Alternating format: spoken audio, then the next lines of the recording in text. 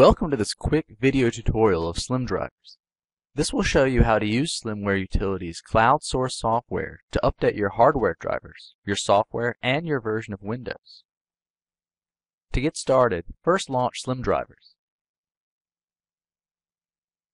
This is the main console. At the top are tabs that allow you to navigate to the various tools that come with SlimDrivers. When it first opens, you're automatically on the main scan and update tool, represented by the Home icon here at the top. On the right is a status box that tells you how many available updates were discovered on your last scan. Alternatively, it'll tell you if your PC is up to date, or if you've never run a scan before, it'll tell you that you need to do so. The console also includes an update check, letting you know if your copy of SlimDrivers is the most up to date. At the bottom is a PC overview, giving you upfront information on the computer you're running, including a readout on the processing speed, virtual memory, and the operating system that's currently installed.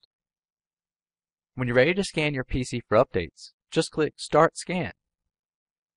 You can see SlimDrivers go through the 4 scanning areas.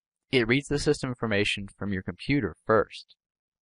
Then it requests updates from the Slimware Utilities cloud, getting up-to-the-minute information on the detected updates.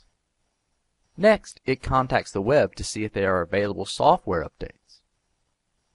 And finally, it queries the Windows Update service to get Microsoft updates.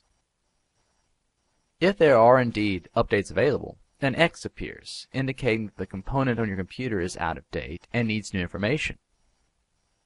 When the scan is complete, it lists all the updates available for your system. On the left is the driver or program name. Scroll down and you can see each section. It looks like I need several driver updates, 1 software update, and a few Windows updates. On the right is an option to download that specific update right away. Click it and it will begin downloading that item. If I wanted to initiate all the updates at once, I would simply click Download All. If I wanted to download most, but maybe not all the updates, I can selectively ignore certain items by simply placing a check in the box labeled Ignore. This tells SlimDrivers to skip that particular item, and it grays out the update option. Sometimes a single piece of hardware has several drivers associated with it, forming a package.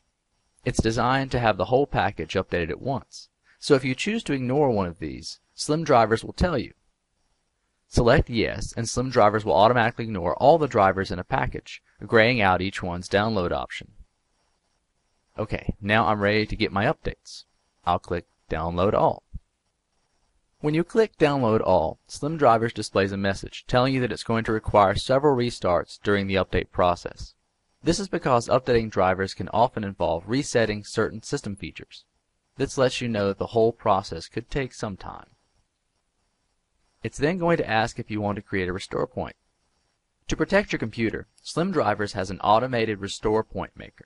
This makes a snapshot of your whole system, labeling by date and time. If something gets changed in a way you didn't want, you can always go back and restore the snapshot. During the download process, you can watch SlimDrivers select updates and begin their installation. Follow the install wizards that pop up to finish each install process. Remember that you are in control, so you can selectively cancel or install if you want.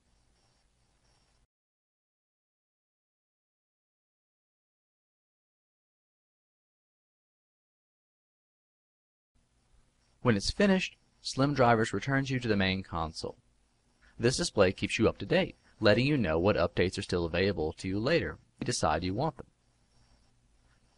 In the next tutorial, we'll look at using the backup and restore features built into SlimDrivers.